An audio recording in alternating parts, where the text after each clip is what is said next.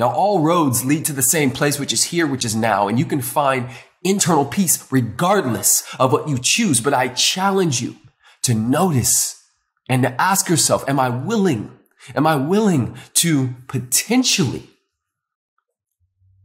open my heart to something that I can't see the full journey, the full path to?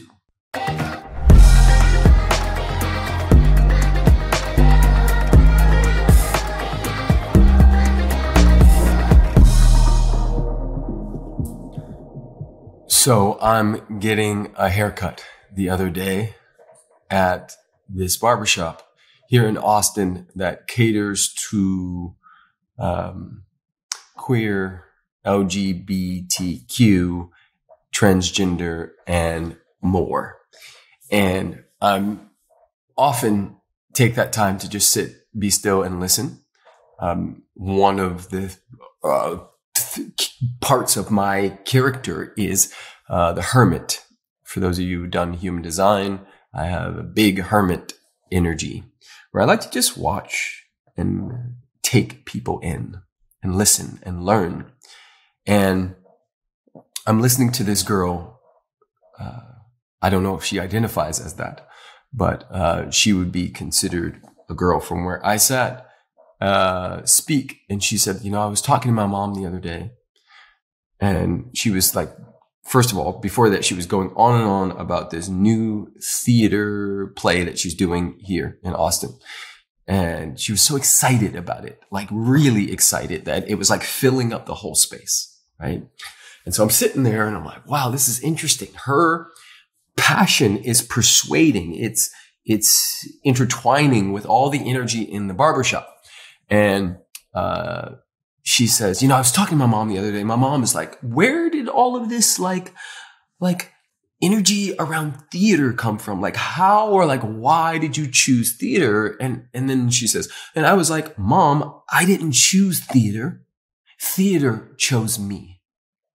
And I had this little chuckle inside of me because I have my own judgments around theater nerds and things like that. And for those of you who don't know, I was a theater nerd for many years. I got my MFA, a Master's in Fine Arts from Louisiana State University.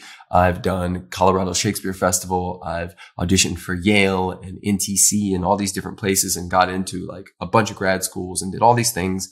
I've done hundreds of plays in big, full theaters.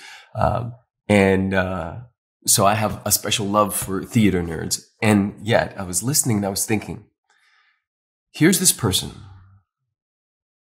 And this transmission is a conversation about abundance.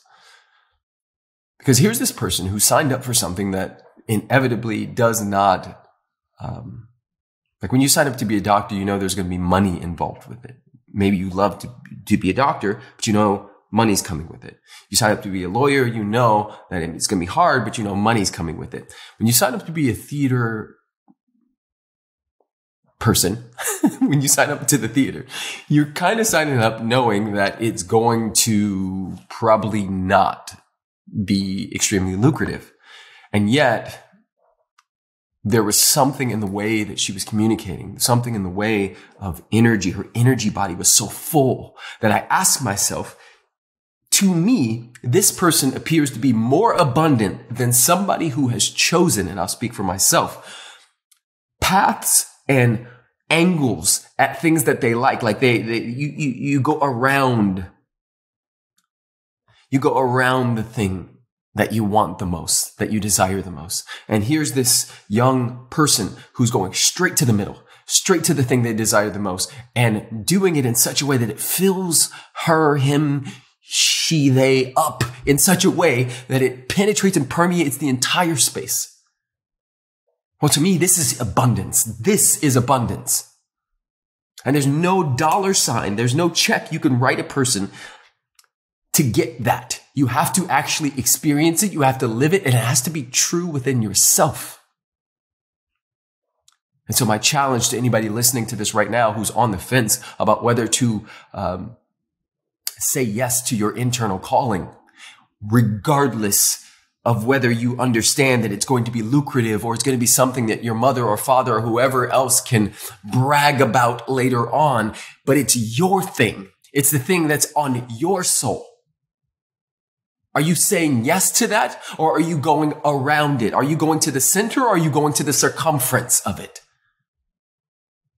Now, all roads lead to the same place, which is here, which is now, and you can find internal peace regardless of what you choose. But I challenge you to notice and to ask yourself, am I willing to potentially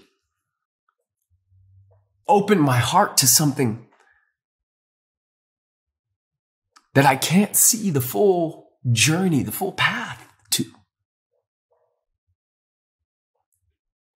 An unhappy journey will never lead to a happy ending. Happy endings are byproducts of a happy journey. And I find not just peace, but joy in the journey when I'm fully accepting that this is what I'm here to do, be, and have right now.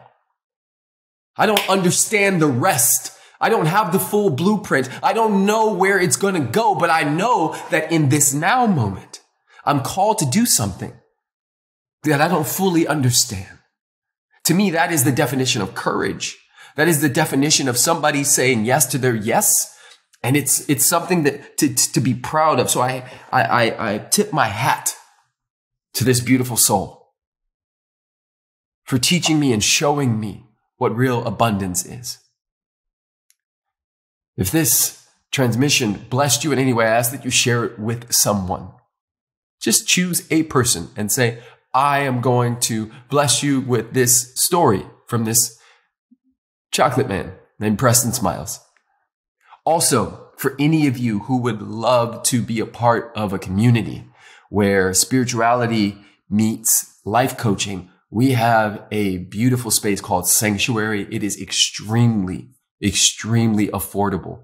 I don't care where you are in the world, you can be a part of this. So make sure that you click the link below and join us as soon as possible. We have so many beautiful features and benefits, and there's so much community and laughter and joy and play, and we learn together, we grow together, we stretch together. This is your home. Come on home to Sanctuary. Make sure that you click the link below and join immediately. I love you so much. Thank you all for tuning in. Blessings and blessings. Ooh, ooh, hurrah!